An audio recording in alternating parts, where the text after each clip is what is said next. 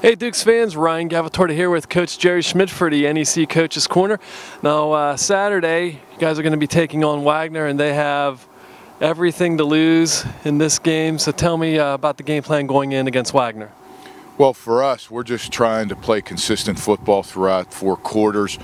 I know for them, it's big because they can secure an NEC championship with a victory. It should be a great battle. We've had some great battles with them over the last couple years. Really looking forward to this game on Saturday. Another quarterback, Nick Dosher, has been around. He's been very successful in this league. What can you tell me about Nick Dosher?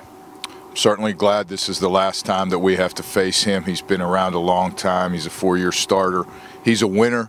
He runs the ball well, throws it effectively, runs their offense well, has experience.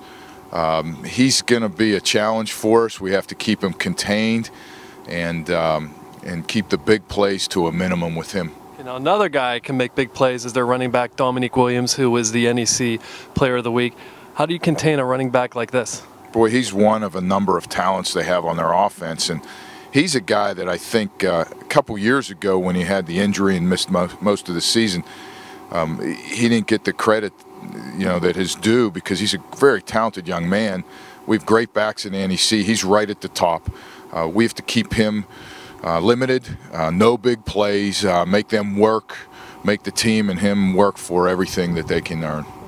Now, you've talked about the 24-hour rule after games. How does that apply after the season, especially during the last game of the year?